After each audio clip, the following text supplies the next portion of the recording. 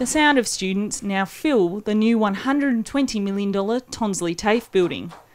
After 2 years of construction, Tonsley TAFE officially opened its doors. Up to 800 students a week will study across 26 building and construction disciplines.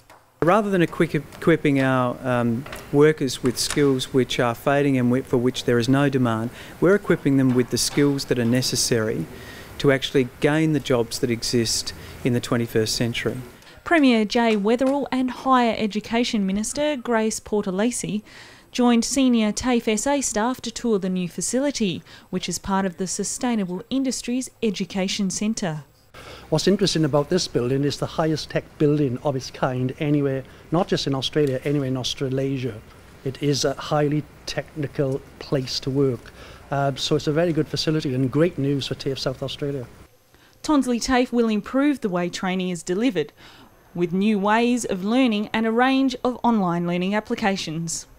This is a great new technology that will enable students to interact in the way that they're used to interacting, using technology to learn, to take control of learning facilities, to work on projects with other students. So it's very exciting technology. Tonsley TAFE is the new building and construction home for TAFE SA students.